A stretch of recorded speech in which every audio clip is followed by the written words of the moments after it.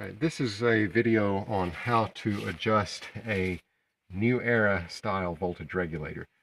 This is about the only kind of mechanical voltage regulator that is available in the Philippines, where I am. They're all this brand, apparently. This is different from the American style mechanical voltage regulator that you might have on an old Camaro or a Mustang, first generation, 1960 something, because this has got six wires on it instead of just four like the American version. The American version also, at least some of them, have got an adjusting screw so that you can adjust the voltage up or down.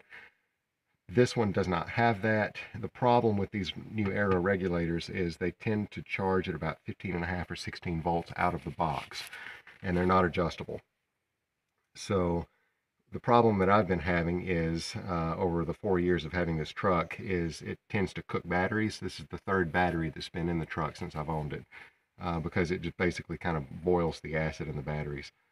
So, because it's overcharging. This particular one has been charging at about 15.5 volts, which I think is too much.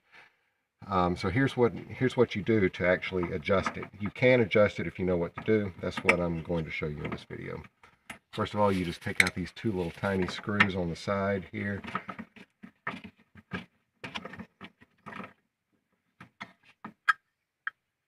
And like I mentioned, it's New Era, and that's apparently the only brand available here.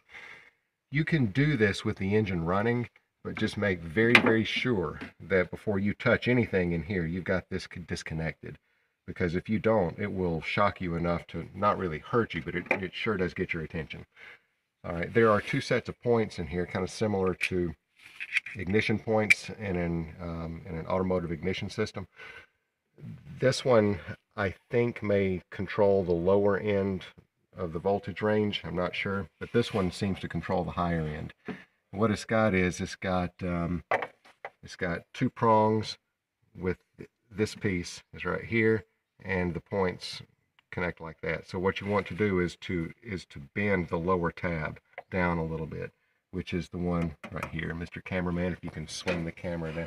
Yeah, that's going to be this tab right here. Now, I already did this in the video that I made just a minute ago, but the camera shut off, so I'm not going to go to the trouble of redoing this all over again, because we started out with a voltage of 15.5 volts, and when I bent this down a little bit, it changed to about 14 or 14.1 or something, which is kind of ideal. It needs to be in a range of somewhere between 13.7 to 14.5 or so. So 14 is fine. I've got it where I want it. I don't want to touch it. So if it turns out to be that it's the voltage is too high, you bend it down. If it's too low, you bend it back up a little bit. That seems to be the way it is.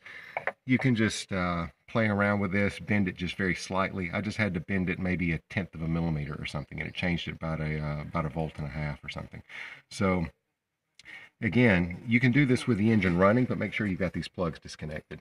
So when you're finished with it, just plug it back up and check your voltage. If you like the way it is, leave it and put the cover back on it, and that's all there is to it. Thanks for watching. Hope you like it. Bye-bye.